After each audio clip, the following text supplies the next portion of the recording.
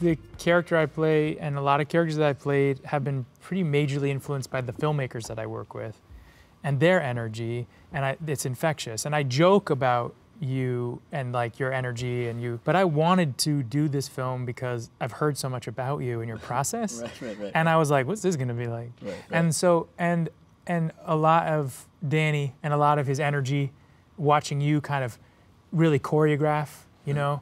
Over here, do that, go over there, no, you're doing it wrong, over here, come here, get those helicopters out of the sky. I think that's in the trailer. He just did that probably in like a moment before on set, you know? There's a little bit of Danny and Michael share some of the same energy. But I mean, it allowed for some big stuff and some fun stuff, and we did laugh a lot. We laughed a lot shooting. I mean, well, also I knew that Michael liked it when he would finish a take and he'd say, "That's so stupid," like that. That's when I knew it was probably going to find its way into the movie. So let me just set that up, okay? So I've got a little handheld camera. We're in an ambulance, so we're sitting this close to each other. There's a guy who came through the windshield like a deer. He just crashed through the windshield because Jake ran into him.